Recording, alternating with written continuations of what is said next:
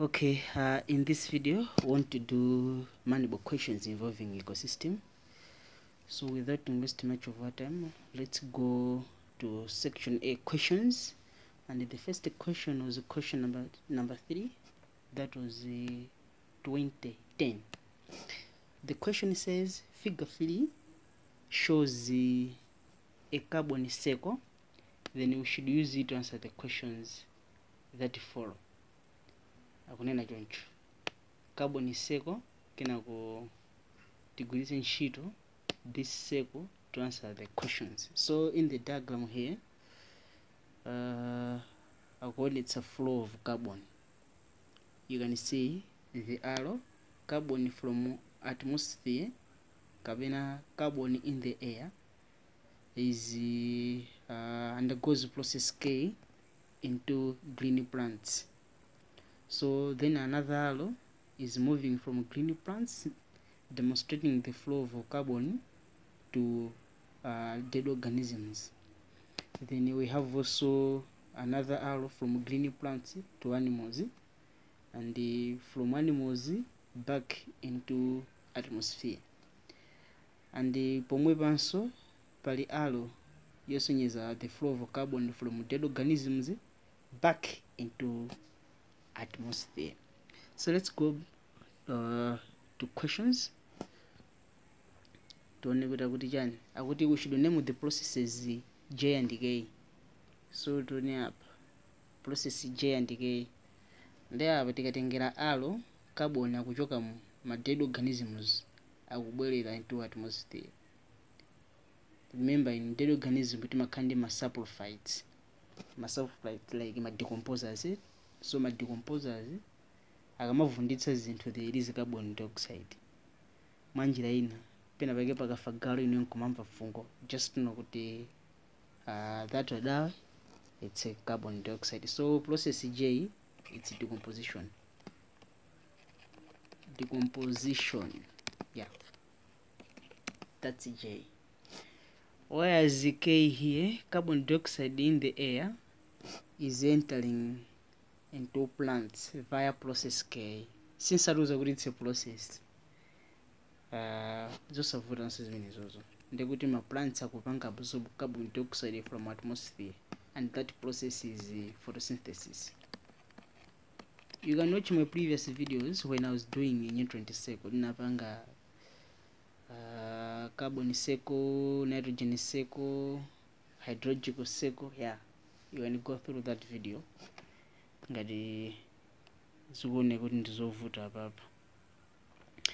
Another question, mention one environmental problem that is caused by increased amount of carbon dioxide. Amount of carbon dioxide in the atmosphere. If there is a high concentration of carbon dioxide in the atmosphere. Remember we have my greenhouse gases.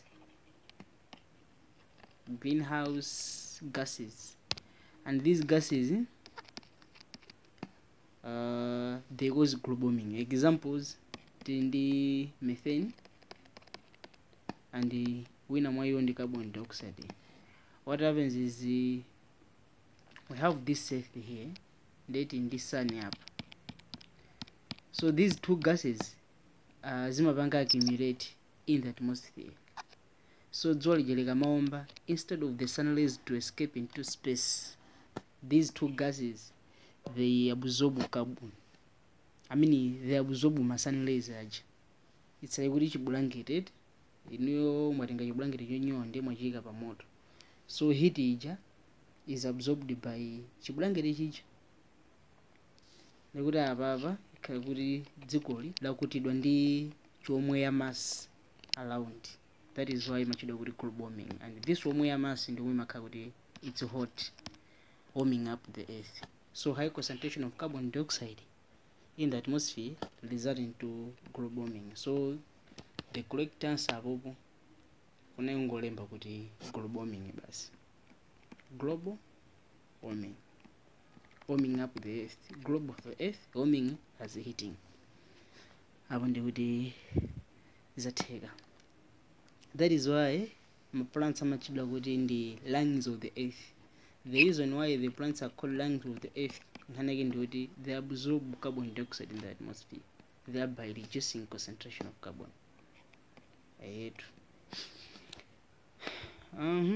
2007 question number 4. Figure 3 is a graph showing results of an experiment on a diet of 2 groups of rats. The graph is divided into 3 regions, A, B, and C. So aba pa graph tindi group 1 rats. So group 1 rats, it's a diet of pure protein and carbohydrates, this small amount of milk. Pomwe group 2, tikatengera ki yomwe tapatsidwa apa kuti it's a diet of pure protein ndi carbohydrates only.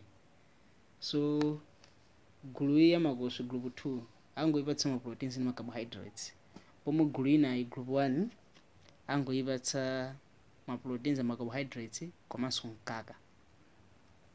Kenaka kuti tiyambe kalapa. In x-axis we have days of an experiment. Inakatisa day 50. Kwina it's average mass of rat in grams. Ndi tibange describe. Tikaona mu region M, group 2 rats mass ikubanga increase. Pomwe idzakhala constant ways kena kuti udzatsika. Pa region B, group 2 mass ikukhala at least constant. Pomwe group 1 mass ikubanga accelerate. Pomwe mu region C mass yatsikiratu. Pomwe group 1 rats mass ikupitirabe kukwera. Questions anakuti describe what happened due to the mass of group 2 rats in region B and C. Chinachitika nchani group 2 rats in region B and C. Tikayang'anitsitsa mu group 2 rats mu region B, tingane kuti mass yonse ikupanga increase.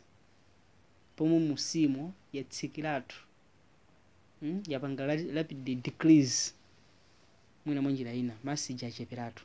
Ndi mungofuna ngofotokoza. So you just say in region B the rats are not rapidly growing kapena gaining a mass because mwina malatsiwo akusowa zakudya zina zimene zingapangitse kuti asowe mass. Ndi zakudya zomwe zimapangitsa kuti animals kapena organism should gain mass ndi ma vitamins makamaka.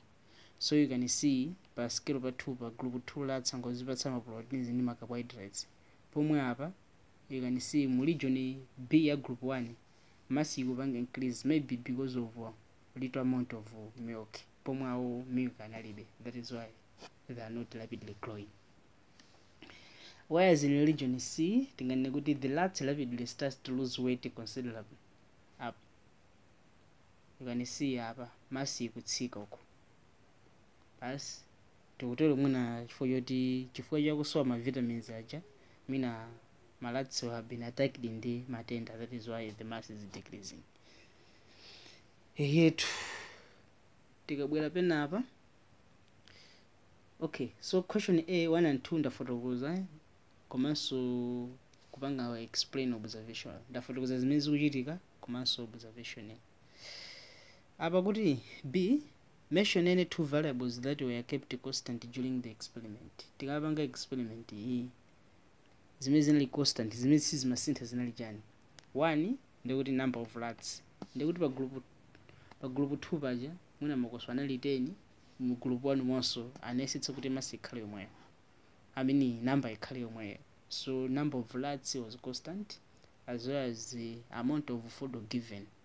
Ngati amapatsidwa 2 kg of proteins, upina konso pena so 2 kg of proteins, only that the difference should be the little amount of milk. So those were some of constant variables. Moving forward, question number 6, that was 2005. Figure 2 is a diagram showing a food web in an aquatic ecosystem. We should use it to answer the question that follow. So this is the diagram here. akuonetsa phytoplanktons. The word phyto means plants, pomwe zoo means animals, so phytoplanktons, that is one kuti these are microscopic plants. Then the microscopic plants, they are eaten by krill. Kena kuma krill akudyedwa ndi organisms a 4.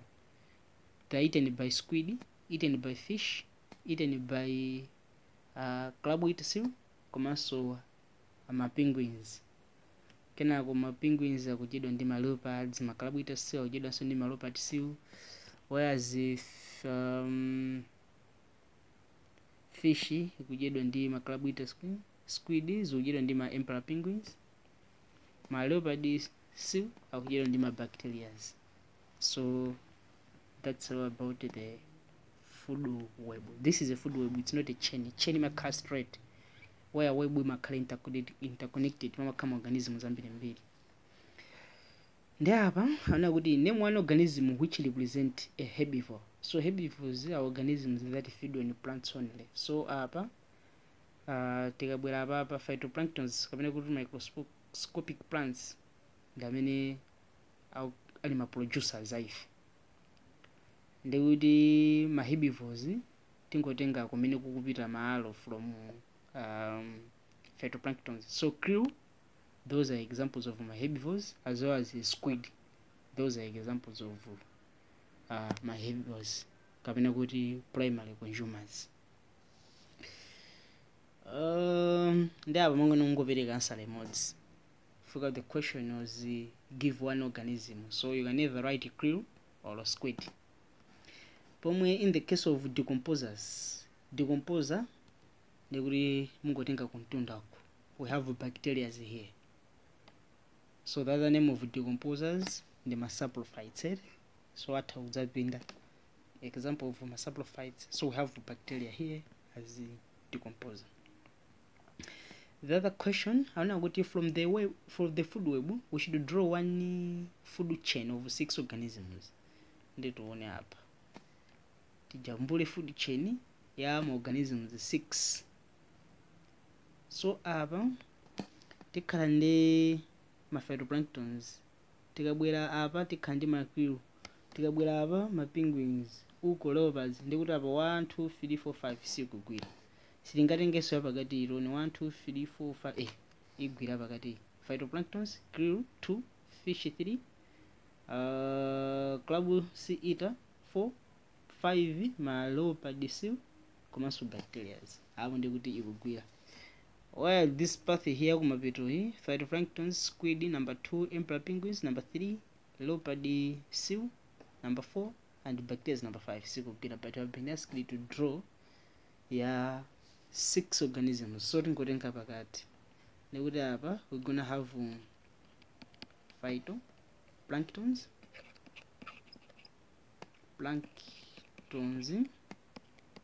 kena ku forward arrow tizaika krill, forward arrow tiika fish, forward arrow tiika crab eater. So here we have crab eater, seal, forward arrow, then we're gonna have leopard seal, and the forward arrow here we're gonna have bacteria there. So we have organism number 6, this is organism number 5, this is organism number 4, this is organism number 3, and this is number 2, whereas our producers here till in the number 1. So this one representing my producers, primary consumer, secondary consumer, tertiary consumer, quaternary consumer. And we have these ones, quaternary consumers. Going back to the question, why would bacteria not belong to specific feeding level? Remember, is much to trophic levels. They would have level 1, level 2, level 3, level 4, level 5, and level number 6. There, I want to go to photocopy why malats? Malats, I mean not malats, but love my bacteria suckle in this specific trophic level. The reason behind this is that they break down organism in the suckle in this specific trophic level. So they can decompose my fish, at Tovanga decompose it, Kumasa Tovanga decompose as many as it.